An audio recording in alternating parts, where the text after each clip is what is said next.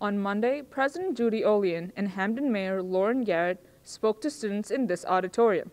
Throughout the discussion, where both spoke of their leadership experiences, Garrett explained that while her role is challenging, it is fulfilling. It's so fulfilling to be a role model for other people, to help people when they need it.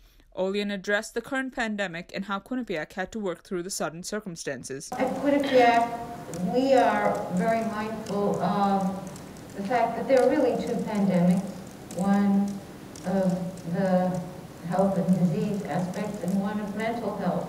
While the event was focused on women in leadership roles and how the pandemic has affected them, Garrett did touch upon a few topics surrounding the Hamden community. We're getting about $18 million in ARPA funds, and we're going to have community meetings and get a lot of input from residents. The school is also building a partnership with the Hamden community for future plans. Usually the breakdown, I think, happens when you're not communicating, and also being really honest about our intention. Mayor Garrett felt that the most important part to building this relationship is communication.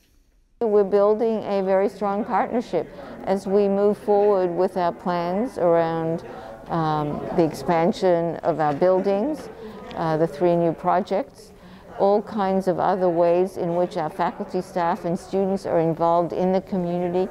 Students can now look out for more projects in partnership with the local community.